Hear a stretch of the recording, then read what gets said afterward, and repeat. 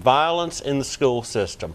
Got a story to tell you. I've actually got a friend that's going to be on the phone. She wants to going to keep her anonymous at this time, but she's got a story to tell you about some violence in the school system, and it's pretty a horrifying story when you find it out. And my question is, after you hear her story and tell you what's going on, how do you know that this isn't happening on a school bus or anything from you? Caller, I'm going to keep you anonymous right now. You doing okay? We've lost her. Okay, we're getting her back. We've lost her and we're getting our caller back. But anyway, the story that we're going to be talking about tonight is how do we, the violence in the school. We got it now? Okay, that sounds good, okay? Okay. And again, folks, we really appreciate our callers, our viewers watching tonight, and we want to hear from you. Our phone numbers are up at 866-498-6262. Caller, I've told everybody, sort of about your story, but I'd like for you to take it to the top as well, too. Of course, right now, you're anonymous, but you're a good friend and have verified your story. You doing okay tonight, caller? Yes, sir. All right, let's talk. Okay. My daughter had an altercation on the school bus back here on April the 20th, on a Thursday evening. Right. With another student on the bus. And it turned out that another child had asked the defendant, which we went to court today, right. Why was she angry with my daughter? And she shot back at my daughter. She said, the best thing you can do, is keep your mouth shut, or else I'm going to come back and smack you. Now, this defendant was sitting 4 seats up above my daughter. Now, this is on a county school bus? Yes, sir. Gotcha. This is on the school bus. It was that evening. The bus had not even left the grounds of the school. And my daughter, she shot back at the mouth, that she says, you're not going to do anything to me. And she told me, she said she got up, the girl got up, she walked 4 seats back to her. At this time, my daughter stood up because she had another child sitting beside her, and she did not want her to get hit. And when this girl reached her, she started wailing on her with her fist. And I saw this on the tape that was played in the courtroom today. She knocked her out. My daughter laid on the floor for 5 seconds before she got up and come through. Sort of like knocked out, right? Yes, sir. Gotcha.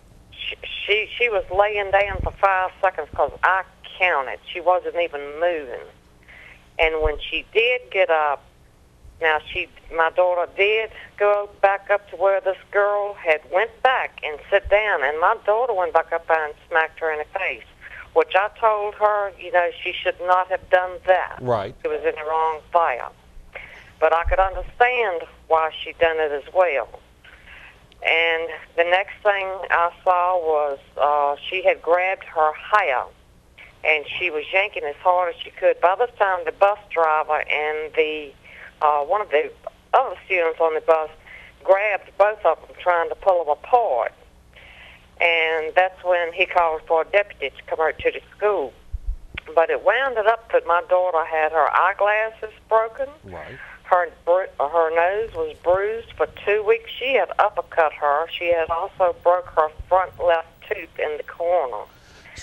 And the only thing she remembered was somebody hollering at her, oh, my God, she's bleeding. So we're talking here again, a bruised nose for a couple of weeks, a tooth that was broken as well too. Now when it comes out that we find out, of course, the court system works in its time and fashion, there was a video camera on this school bus. And remember, folks, this school bus is still sitting at the school when this happens. The school bus isn't even in motion at this time. There was video to show all of this, but we find out that this isn't the girl who attacked your daughter's first brush with a fight, is it? No, sir. Come to find out that this was her second fight on that bus last year, and she had already had 2 more fights within the school that year, and that was her first year at the middle school. So we're talking this child has been involved in a total of 4 fights in 1 year, yet she's still allowed to ride on the school bus. She, after that incident happened, right, she was suspended for the rest of the year, and I was also told that she would be suspended from that bus this year as well. Well, today her father said in court that he had just been keeping her off the bus this year until after this was all over with. In the meantime, today I called the school principal about this, and I had left a message and told her to call me back immediately.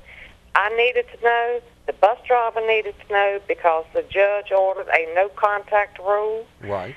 And the lady did not call me back until after 3 o'clock. She did not have the record. She couldn't remember, so therefore she will probably call me back tomorrow. Gotcha. Now, you said that you went to court on this. Now, of course, this happened, you said, back in April, I believe? Yes. Now, of course, we had some contingency, and I'm familiar with this case, folks. I just want to make sure that everybody knows I'm trying to, because this is a juvenile matter, I'm trying to keep names out of this to do as much as we can for the protection of the system.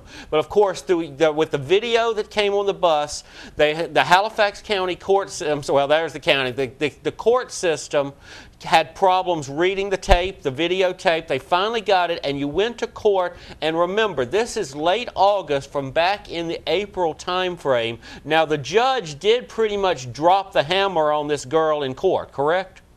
Yes, sir, he did. He come down hard on this girl. Including a curfew? And, yes, sir. Right. I have my notes right here. She pleaded no contest, and out of the judge's own mouth, he let it be known that she had a long history of violence. School records were pulled. She has also been placed under advisement for 18 months. She will be on probation for 18 months. She has to pay restitution. She is on a curfew during the week. She has to be at home at 7 o'clock at nighttime, on the weekends at 9 o'clock. She also has to write a letter of apology.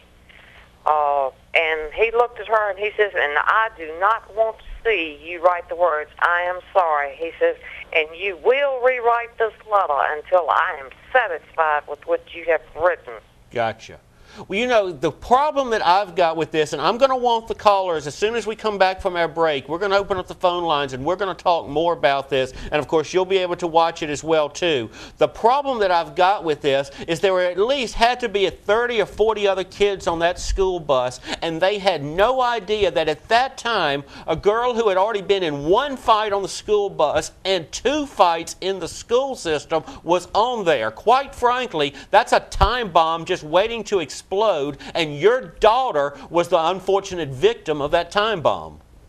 Exactly. You're exactly right. And that's the kind of outrage that I've got for it when it comes to the court systems. I know that the juveniles, and I know that they should protect it, and everybody should have the rights as well, too. But is it fair to the other 40 people on the bus and to the parents like who we're talking to right now to realize that one of those 40 people could be the same person that's been in 2 school fights and 1 school bus fight as well, too? And that's the questions we've got to answer.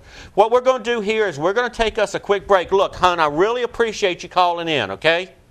And you keep watching. If there's anything, my phone numbers are 866-498-6262. And if you're in Reidsville, it's 349-5594. It's Star Talk, and I'm Bruce. And as you can tell, I've got some opinions on this one, and I want to hear from you as well, too. We'll be right back after this. Okay.